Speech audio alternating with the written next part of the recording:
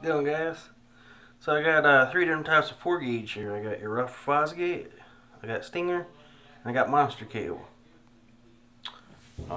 And from what I can see, the monster cable is not only the biggest, it's also got the most copper in it. Right next to each other, you can't really tell the difference between Stinger and Rockford fosgate. They're relatively the same size. However, when you turn them sideways like I had them, let's see here, that's not the right side. Let's see here.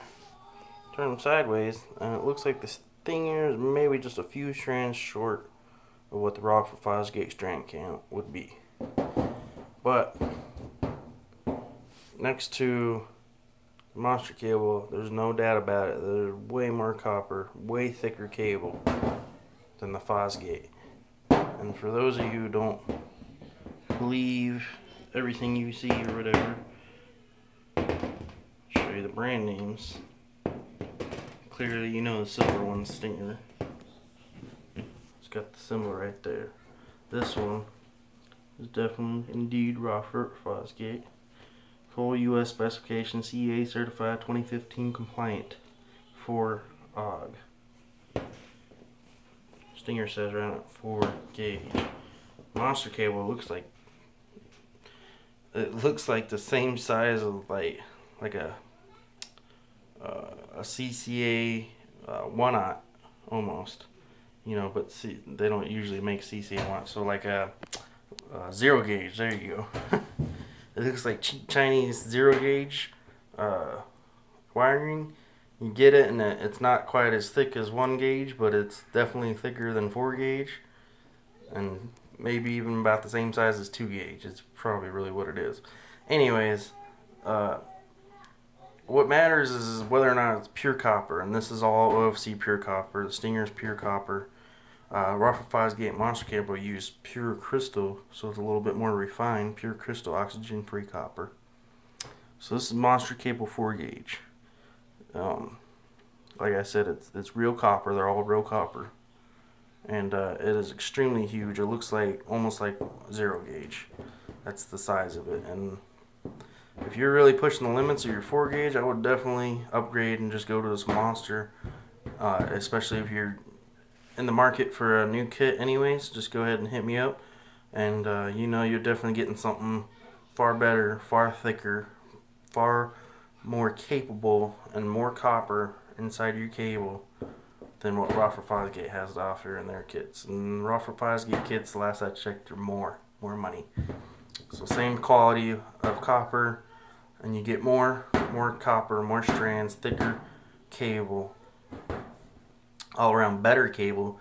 Because another thing is, if you look at, I'm not trying to put down Rockford fosgate. I like Rockford fosgate too, but me and in my own personal vehicle, I went with monster cable for everything. Monster cable 8 gauge, monster cable 1/0, and monster cable 4/0 for my 4 channels. So another thing is, you can see the shiny lines going through the cable like that. That's the twisting, because Rockford fosgate used to make braided cable, and it was hands down the best cable. I still have some 8 gauge that's braided. And braided means it's kind of looks like, I don't know if you've ever seen like braided stainless steel hosing. It looks just like that. And that's kind of what Stinger did with theirs. And Stinger, by far, out of all 3 of these, is the most flexible. And it's probably also got the best current flow, seeing how it's pure silver tin, but I wouldn't really know. Thicker is supposed to be better. That doesn't always mean anything. Thicker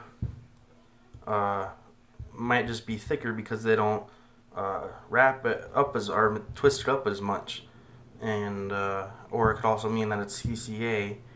And just because, you know, you got CCA 4 gauge and CCA OFC, you know, it's when you're comparing it to brands like Fosgate or Stinger, you know, you're only losing a few watts or 50%, or you can actually lose up to 75% of your power on an improperly wired system, especially if it's wired with CCA.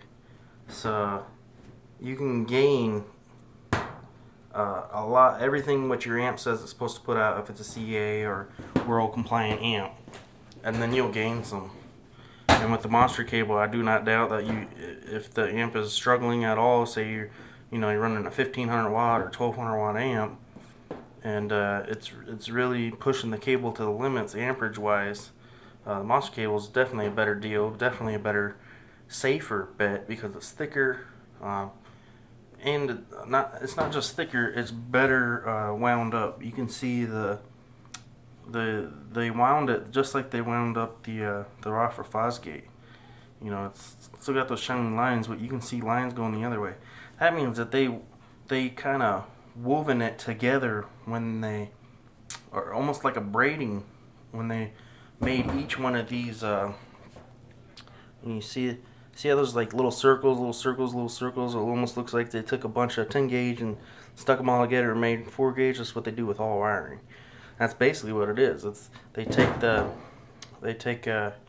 is the fosgate, but they'll take bundles, what they would call bundles, of like 10 gauge size wiring, and it's still the same stranding as like 10 gauge, still the same stranding as 1 gauge, more often than not. And they'll just take a bunch of it, say like a 10 gauge bunch, and they'll take like 6 of them and wind them all together and twist them all up, and there you go. That's 4 gauge. All cable companies do that. What fosgate did is they braided it in each 10 gauge, and then they went along and twisted them all like Rockford fosgate did.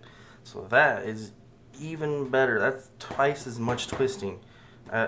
Could lead to twice as much, or faster or cleaner power signal transfer. Ultimately, the monster cable's thicker, it's better, it's got more copper in it, it's probably got more strand count, and last I checked, it can definitely handle a lot more power. It's a nicer cable. Yes, it's PVC, it's not silicone like fosgate is, but like I just told you, this is PVC just like Monster, and it's far more thicker than this Rockford fosgate stuff. And the monster cable is still pretty flexible. If you're running 4 gauge, you're probably not looking for the most flexible cable out there, but monster cable is just as flexible as all the other ones for all the applications you'd be using it for. Side by side, you can definitely tell monster cable is the thickest. Side by side on the Stinger, they look identical. If anything, the Stinger looks a little thicker. But yes, I agree that the Stinger is also not as much copper. It's got a few more strands in the Rockford fosgate compared to the Stinger. But in comparison, and that's a solid comparison right there, between your fosgate and your monster cable, you can definitely tell that the monster cable is thicker, better, more wiring. So that's my conclusion. I don't know what you guys think, but that's what it is.